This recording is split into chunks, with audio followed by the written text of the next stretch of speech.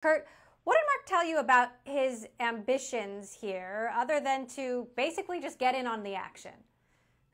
Yeah, he said that he looked around at the marketplace, and what he thought he saw was that all the video chat services people were using were enterprise services. They were the kind of things that you would usually use for work or for a formal meeting.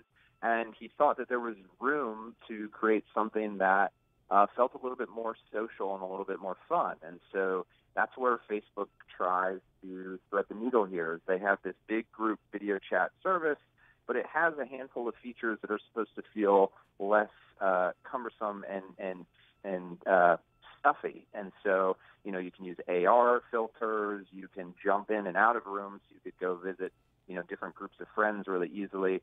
He's hoping that this offers a nice alternative to Zoom.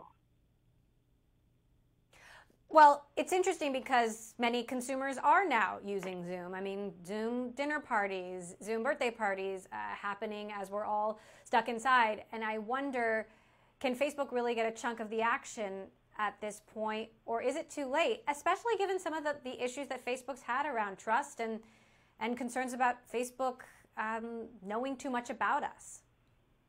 It's interesting, right? Because Zoom, for most people, their first introduction to Zoom has been over those last couple months. I'm sure for you, and I know for me, I've been using Zoom for work for years now, and it never really felt like the kind of place I would want to have a dinner party with my family. But in some ways, it materialized that way because it was really the only thing widely available.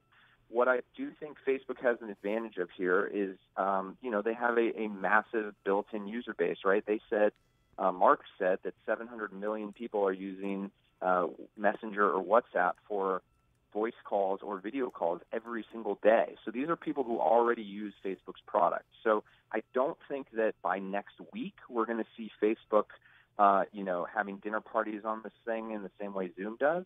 But I do think that Facebook has such a massive advantage when it comes to a built-in audience that this is the kind of thing that, 6 months from now may seem like a real, equal footing, if not surpassing Zoom in terms of size.